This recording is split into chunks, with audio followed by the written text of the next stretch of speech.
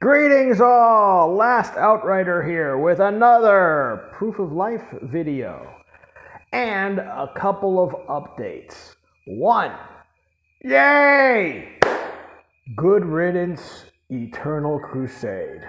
It's been 7 years coming, but thank you. You were the inspiration to launch my actually, no. You were the second inspiration. The first inspiration was the Tyranids Codex. The second was exposing the scam of Eternal Crusade and Michael Carone. And you're finally gone. You're welcome, world.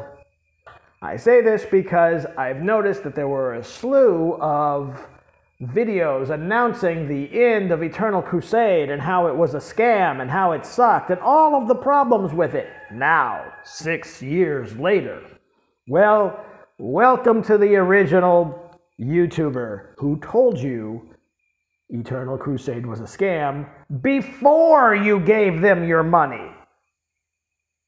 Now, it's fun to note that, of course, these people who now said everything's a scam don't mention me, even though they made videos attacking me 6 years ago, even though some of them were specifically brought into existence to attack me. Chapter Smurf, Valric, and Bear, and other people like that.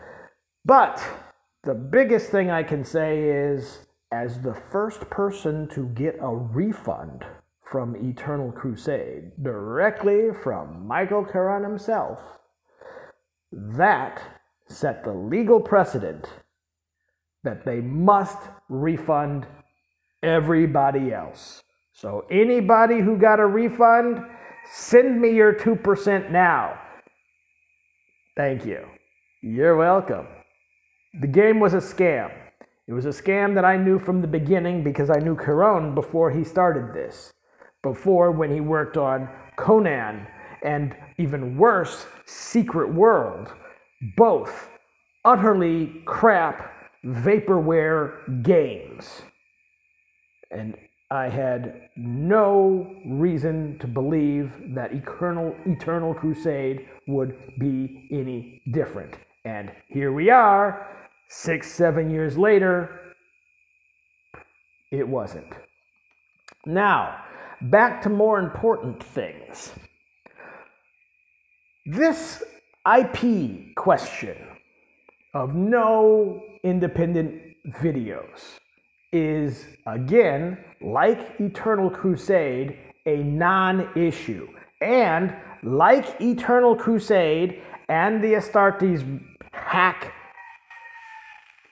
scam, it's the same group of people who are now boycotting Games Workshop.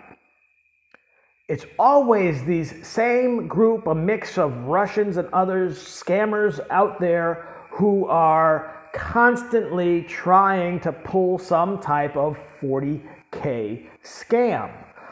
And this is their latest one. Now, let's say, as a creative who've worked in game design, yes, I have a credit. And you know what? If you look really hard, you might be able to find a game supplement with my name and face inside of it.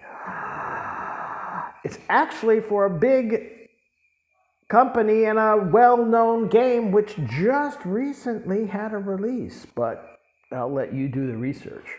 Anyways, any creative would know that you cannot allow a release of fan-made products for one simple reason, and you can ask the people from Star Trek Discovery about this, and why unsolicited manuscripts and ideas are typically publicly burned by any creative is because of the threat that someone says they stole your idea.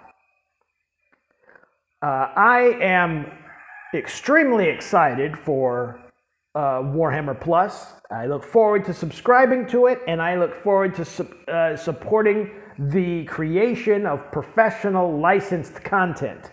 And I definitely know that there are some butthurt, sad people out there who were praying for jobs to create content and didn't get them, and now they are leading I'm so upset, I'm going to pretend to be offended by I can't create my independent IP videos anymore and boycott Games Workshop scam. But this is obvious. It is an industry standard. It would be more shocking if Games Workshop allowed this to happen. Okay, you can't, because here's what'll happen. No writer, no creator will work at Warhammer Plus if they didn't. Because there's always the chance, not even the chance, the certainty that they create some story, some plot, some show, and down the road, somebody who's creating independent videos will sit there and say, hey, that was my idea. You stole it from me. Ah, bah, bah, bah, bah.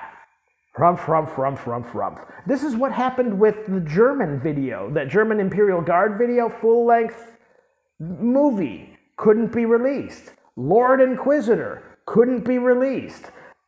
Didn't people learn from these? Don't do this, people. You can't do this. And Patreon definitely screws this up. Haha, phone call.